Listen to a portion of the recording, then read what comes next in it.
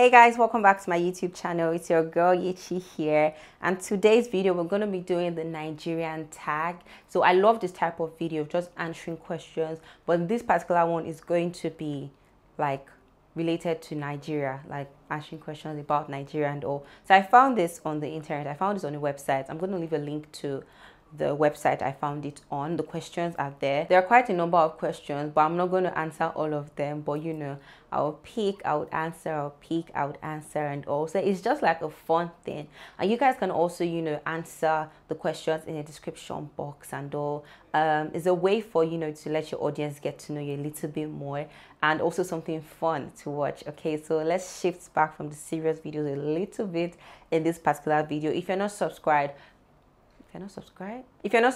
please do subscribe now. Like this video, give it a thumbs up, and let's begin. So the first question is, were you born in Nigeria? Yes, I was born in Nigeria. Second question is, do you live in Nigeria, or have you ever lived in Nigeria? Yes, I've lived in Nigeria all my life, like all my life. Which part of Nigeria are you from? I'm from Imo State, Nigeria, Njaba local government to be precise. Have you ever been to Nigeria? Have I ever left Nigeria? That should be the question. What's your traditional name? That would be my normal name, Onyinyechi or Uchenna, anyone. What's the meaning of your traditional name? My name means gift of God. From both, like both names have like similar meaning. So it means gift of God, God's gift. And no, my English name is not gift. Don't go there. Don't try it. What's your favorite Nigerian song? I currently don't have one. Like I listen to a lot of Nigerian music. But let me just say songs from Wizkid is like one of my favorite Nigerian artists. Yeah, so songs from Wizkid, Davido, I'm a fan of both of them. What's your favorite Nigerian movie? Favorite Nigerian movie, you guys shouldn't judge me. Girls Caught. I don't know if you guys can remember that movie. Girls Caught. Excuse me, hello? Excuse me. Hi, girls. I'm sorry to disturb you. I hear you guys are going for a party. I don't know if I can join you people. What was that you just said? Wait, what did you say? I'd like to join you girls for the party. Are you blind? Are you sick or something? Ah! You want to join us to a party? I can see you don't know your class anymore. Now you get out of this place, you stink with poverty. I really liked Lara and the Beat as well. I enjoyed, trying to remember the name of the movie. I can't remember, but one of those movies that came out in the cinema. I enjoyed King of Boys as well. I think those would be like my favorites. But that throwback movie called Girls Caught, nothing beats that for me. Like any movie that, you know, had in those days was like, I have to watch it for me. Man, I was a fan. What's your favorite Nigerian food? I would say jollof rice and yellow gari rather, and egusi soup with enough oil. That's like the perfect combination. Who's your favorite Nigerian personality? Definitely has to be Karen Chukura or Eukarya Obi. Any one of them. Those are like rich auntie boss ladies. And Patience, which is also cool. I love her, man. That wickedness is the level we need to get to. Like that's where we need to aspire to get to. That level of wickedness. Yeah. What Nigerian language do you speak? None. That, you know, I can speak fluently. But yeah, I do understand like a good amount of things in Igbo and also Yoruba. Just those two. You can literally sell me in Hausa. What's the best kept secret about Nigeria? I don't think we have a secret. Everybody literally knows what's going on here. Though that's, you know, we need help. If you are watching this from outside the country, we need help. Personally, I need help. Come on, carry me away from here.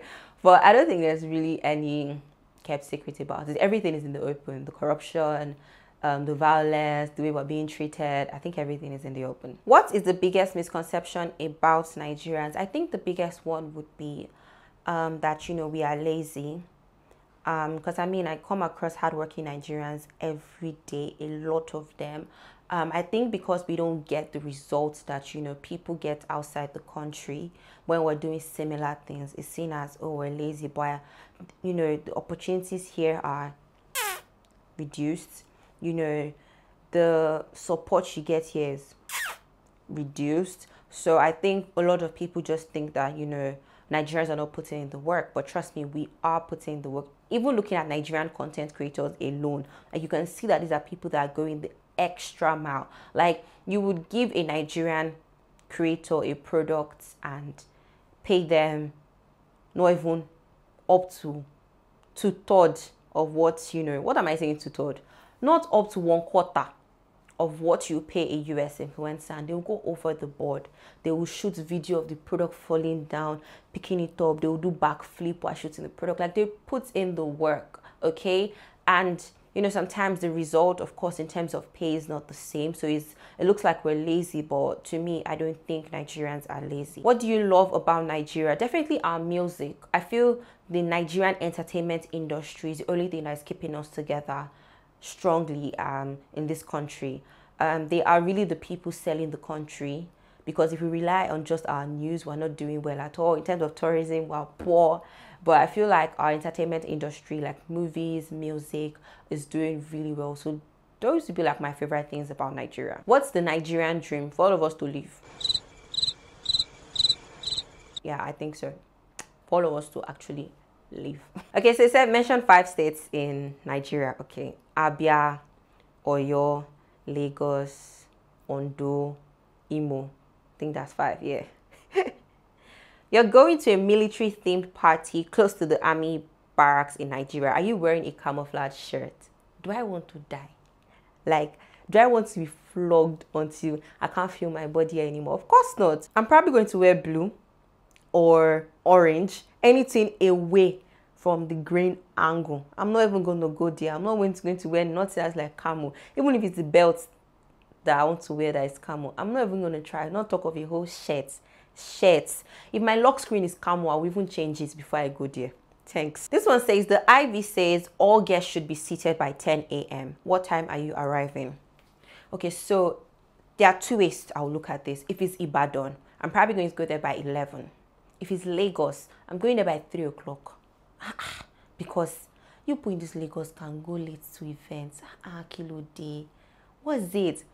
I went for an event in Lagos that was by 12.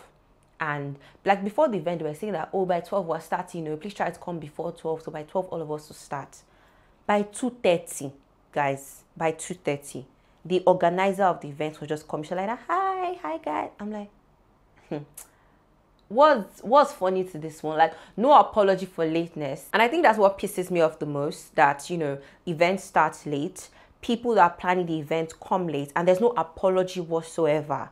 That, oh, sorry to keep you waiting, and oh, just like, hi, like they walked in with you at the same time and they've not been waiting for you. Like, man, that day I waited for such a long time, and the only reason why I was still there was because I had somewhere I was going to from that place.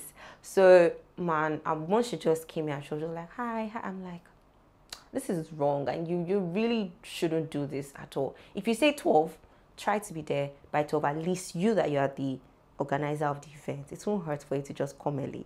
And there's this excessive blame on traffic, even on days that you don't really have traffic on the road. People just fall back on excuse of traffic. But when it was time for you to get up, you did not get up. So don't blame it on traffic, okay? It's only in Lagos that brunch will start by 5 p.m. I've seen it before. Only in Lagos that brunch will start by 5 p.m. Kilo day, that's dinner. Okay, before they now bring your food, is like 7. By the time you now eat, it's now 8. Brunch, you're eating it by 8. You want to finish eating the brunch by 8.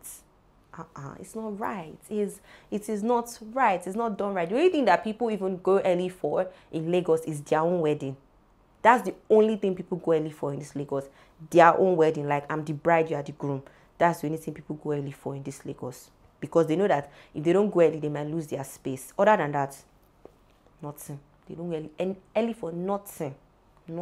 What do you say when you're doing a sound check? 1 2 1 2 testing. 1 2 1 2. I like that thing so much. Especially when they put their mouth, close to the mic, and they're like 1 2 1 2 with the deep voice and all. I can't get it definitely because I don't have a deep voice, but like, it's just nice.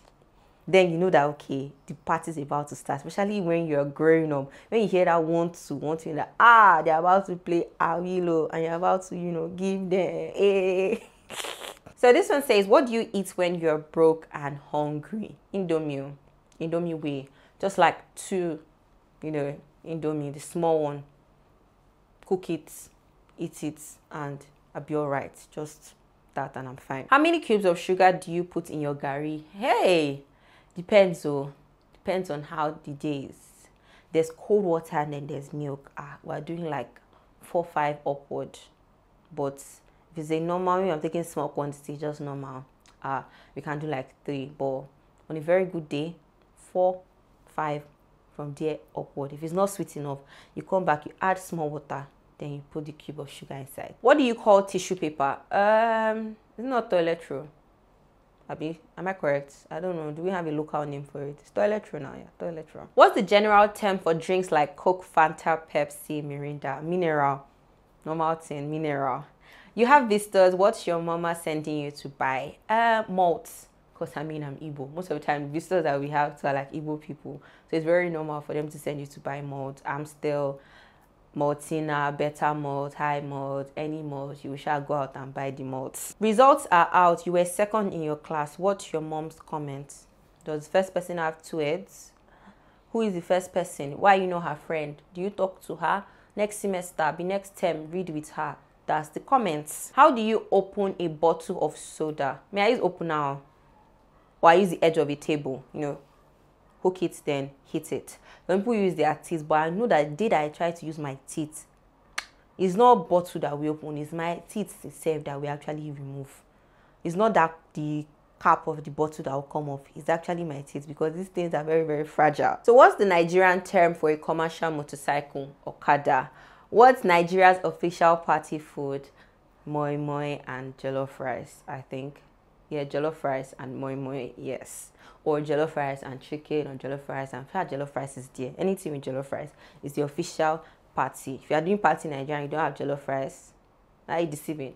But though these days people are trying to, be more, foreign. They are now doing cream pasta, Chinese fried rice. But please give me my jollof rice. Let's not fight, okay? Eat your cream pasta, just give me my jollof rice. What do you dislike about Nigeria? So many things. I dislike the bridge between the wealthy and then the poor. There's like a huge gap in it. I dislike the emphasis on schools so much. I feel like in this country prioritize like higher education so much, and at the end of the day you come out and nothing is still like assured for you. Maybe if there was an assurance, it would make sense to ginger people to go to school. But it's just like parents spend a lot, send their children to school, and then at the end of the day there's like no assurance. And a lot of time people make it look like, oh, if you don't go to university you're a nobody, and I really don't like that mentality we have. The whole judging side too of Nigeria.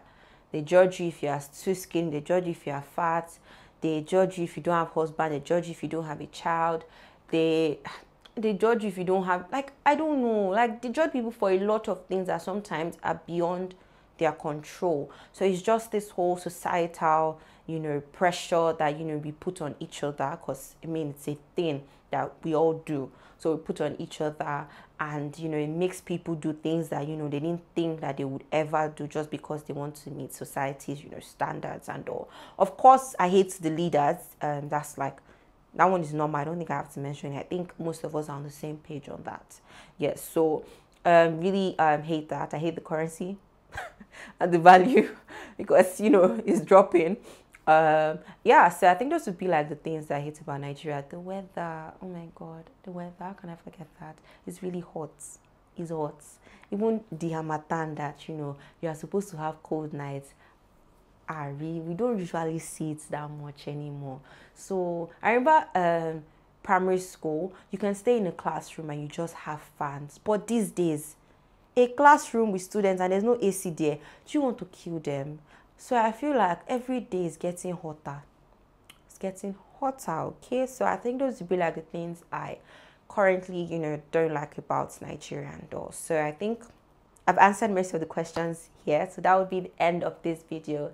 Feel free to pick any of the questions and answer as well. Let me know if you like this video. Give this video a thumbs up, guys. And I'll see you guys in my next video.